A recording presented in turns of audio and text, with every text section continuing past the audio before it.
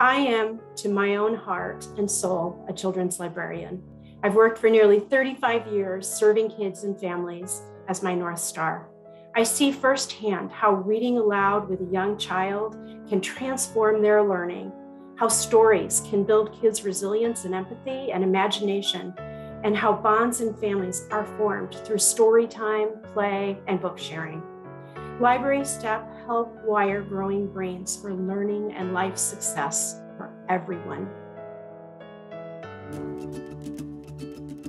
Libraries play a really critical role because they're the ones that can help elucidate for all of us that landscape. So let me take you back 15 years ago, because it began with a simple noticing that in fact, educators, as they talked about their classrooms, their library spaces, other learning sites, we heard them repeatedly saying, I'm just not connecting with kids the way that I used to. 15 years ago, we started making a bet on what today we call Remake Learning. And Remake Learning is today a network of more than 600 schools, museums, libraries, early learning centers, creative industries, campuses of higher education, all of whom are working to advance relevant, engaging, equitable learning. The challenge of and the need for digital literacy and access to the internet is not a new need. And libraries have historically played a strong role in the digital literacy and providing access to the internet for communities. So at the San Jose Public Library, we had always noted that even pre-pandemic, that we were the largest provider of public computing and free Wi-Fi in at least Northern California. And this is certainly true post-pandemic as well. And our first priority was really with the schools, recognizing that anyone who didn't have access to the internet was cut off from their educational opportunity. At libraries, we also felt that anyone who didn't have the internet suddenly didn't have access to library resources, which essentially, is First Amendment protected free speech and content and information that folks need to learn, and during a time when they needed it more than ever. I help to bring early learning spaces, story and play programs into everyday spaces like laundromats, where we know families have upwards of a 2-hour wait time each week. And kids often have nothing more productive to do than to stare at the machines.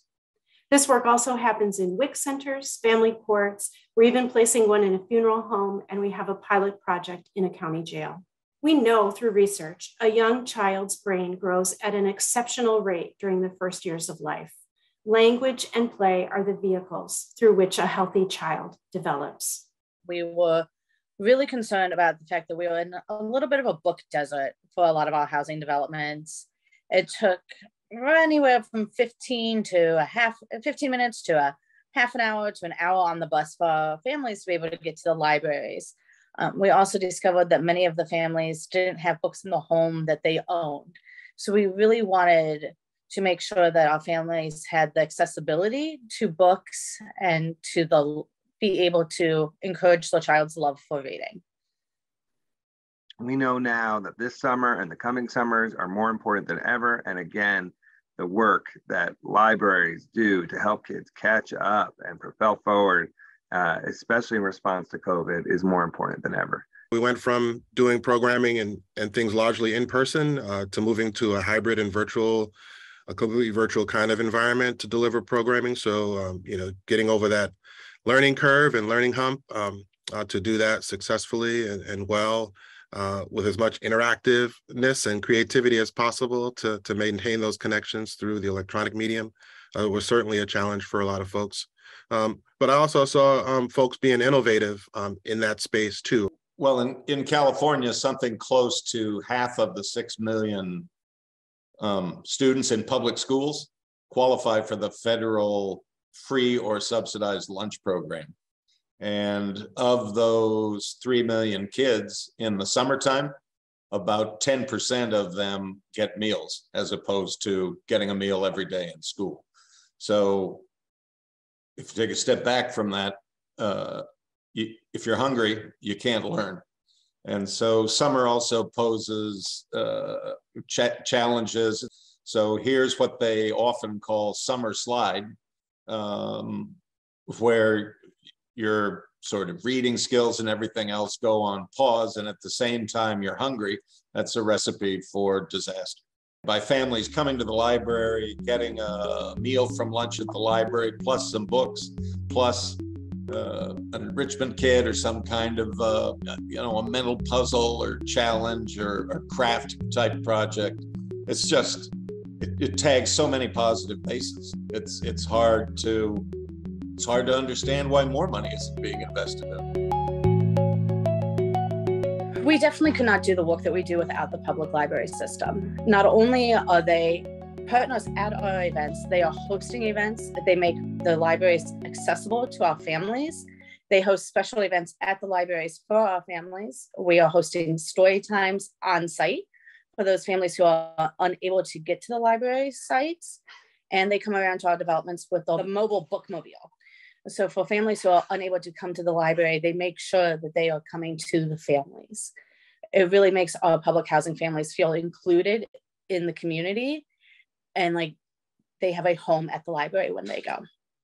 When we think about libraries and the roles librarians can play in the summer, I think of the relationship building aspect that's so important. Knowing an actual librarian, a person who cares about you and knows your name and sees you day in, day out, to help you. So much mentoring, so much tutoring can take place inside a library, and we know how critical those experiences are. Here's a family, and they come to the library, because the kids are hungry, and this is a place where the family knows, based on their experience, that it's a safe environment. It's a place where nobody's going to judge or question them. If California were to invest in a greater number of stronger readers, some of our most challenging issues wouldn't become as challenging. Because of what libraries do and because of what they can provide, there's a whole lot more benefit that's going on beyond simply addressing the issue of a kid who's hungry. I think that libraries have a unique and important role in mitigating digital equity issues and digital access issues. Now, nationally, but in San Jose, our library system was uniquely positioned to execute this work plan because 1 month prior to the first stay-at-home orders in our city were announced, we actually received approval from our city council for the city's first education policy, which was led by the library department. And it memorialized the library as the city's lead department on all education issues. So the library's ability to centralize, to process large amounts of data and materials and distribute to established locations throughout the city was an important element of this effort. And you think about that, libraries all over the country have those capacities just built into our DNA. We've also had many mothers who are very hesitant about reading to their children because English is not their first language, or they never finished high school and they just are not confident with their reading ability. And when they attend the story times at our properties, where it's the librarian and just a few families, 5 to 10 families, and they see how the librarians do the story time, and they encourage them to read the books without necessarily reading the books, using the pictures and how to talk with their children about the books, and how it's okay if they don't read word for word or if they mess up the words. To see the confidence that is built in the mothers and the ability to interact with their children and to be their child's first teacher is just breathtaking to watch. We've seen tremendous growth in this work across the country. What started as a kind of fresh and funny idea has grown into almost 300 sites across the nation. Elected and civic leaders are now taking this work on, and we're seeing citywide networks coming from mayors, school districts, and public libraries of read, play, and learn sites growing and stemming from that mayoral initiative. Summer Learning, in partnership with the National Summer Learning Association, is now an annualized part of our programmatic offerings. Over 100 libraries are providing early literacy program in laundromats, with more being added each week. Internet access is a commodity, and the more you pay for that commodity, the better service you get. And that, it's completely antithetical to the belief of public libraries, to the entire, purpose that we are working towards as a library, but also as a community.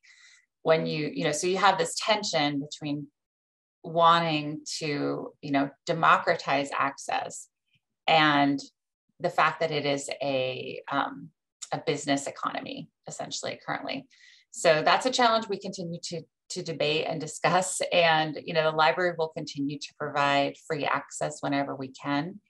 There's been a steady increase both in the number of library locations that participate and the number of meals served. And I think part of that is just people becoming aware that you can go to the library and get a meal.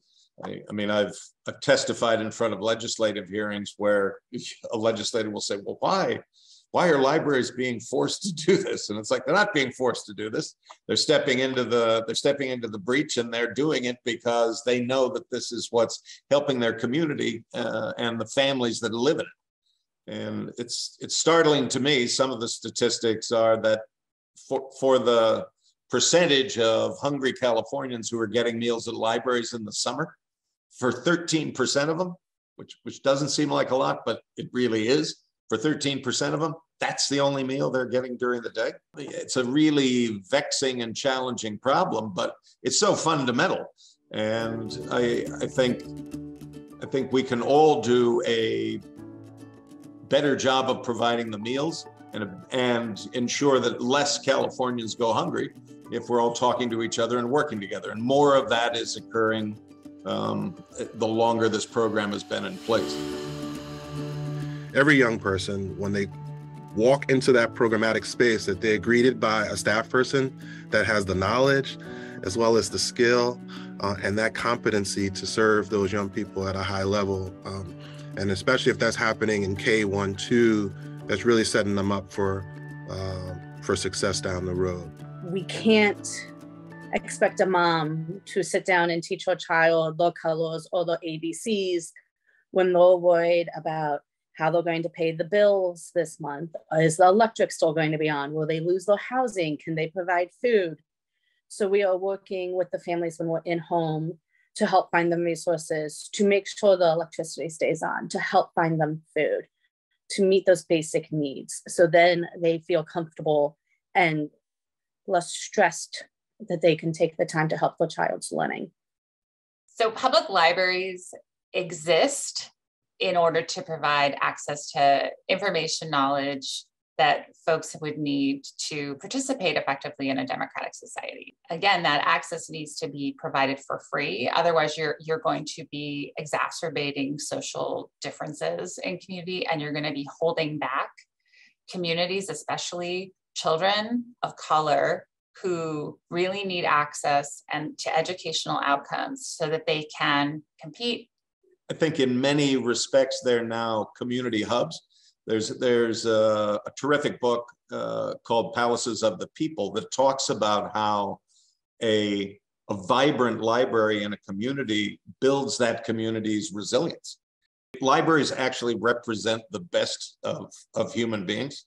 So we create these places that are filled with information and tools for you to succeed and thrive. You being anybody. And I think that in part, that's what's contributed to the growth in lunch at the library, is that libraries look outward, right, and see this need in their community that's being unmet and recognize that what they can do is different, right, in that it can be more comprehensive than what a lot of other meal sites offer. They're the anchor in so many ways, and they're the ones that can connect so brilliantly to early learning centers, to after-school programs, to schools themselves. And I suspect that libraries will be at the forefront as we think about credentialing learning, as we think about supporting this learning landscape, as we think about connecting smartly with parents, families, and caregivers in ways that support learning. I can't imagine this work happening without libraries again at the forefront, as they have been time and time again.